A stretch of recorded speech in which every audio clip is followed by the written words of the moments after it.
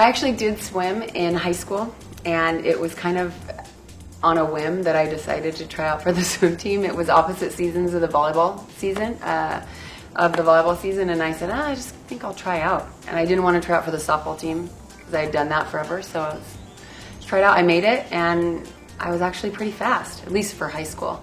And I could do the 50 and the 100, and I qualified for CIF, and just kind of by just being athletic and could jump really far off the blocks.